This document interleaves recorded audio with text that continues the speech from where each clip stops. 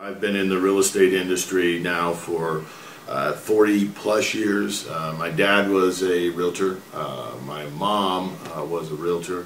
I got my license early on in life and had great successes as a realtor, manager, owner, broker, and as a result I've never left the industry. It's been my exclusive livelihood my entire adult life. Some of my successes in the past in this industry is in Colorado many years ago. I was the top listing agent in the state for Century 21. Went on to manage a real estate division for a ski area in Colorado, the Durango Mountain Resort. From there, I moved out to, I had a job offer and an opportunity out in San Diego, and built a small little independent into a 15-office, 700-man company. Won top recruiter in the nation. From there I became vice president of RE/MAX for the San Diego region for a big RE/MAX, and won top recruiter in the nation. Then after that, both my wife's family and my family were both from the Midwest. They were moving to Florida. So we decided to move to Florida. Upon arriving in Florida, I bought a tiny little Prudential franchise with 12 realtors.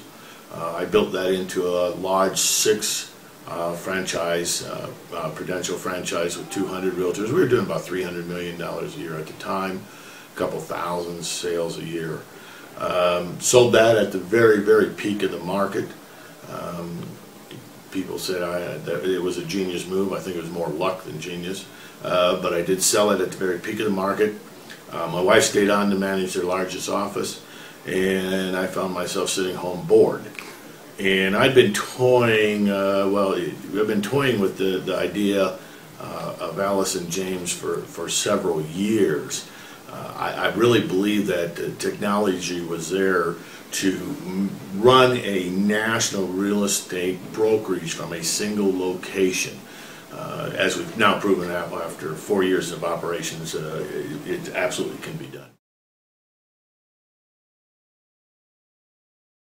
But the reason I came up with the concept was, you know, in the old days in real estate, it used to be a 50-50 split with the broker, and that was understandable. Broker paid for all the advertising, broker paid for signs, broker paid for cards, broker paid for all the long-distance phone calls, broker had the copiers, broker had the computers, broker had the scanners, broker had everything, provided everything.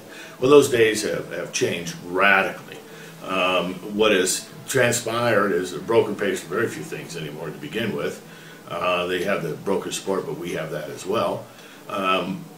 But they're now charging 20, 30, 40% in commissions, but the realtors don't need the offices anymore. And so, in respect, they really don't need the broker anymore. I believe in today's world, the broker needs the realtors more than the realtor needs the broker. That is our philosophy. Our philosophy is the realtors have always been called independent contractors, but our philosophy is they are all independent business people. We are not necessarily in the real estate industry at Allison James Estates and Homes. We are in the support of the people that are in the real estate industry, and that is our realtors, and we treat them as our customer. We try to give absolute support to them, instant support, and that is our philosophy. The realtor is our customer.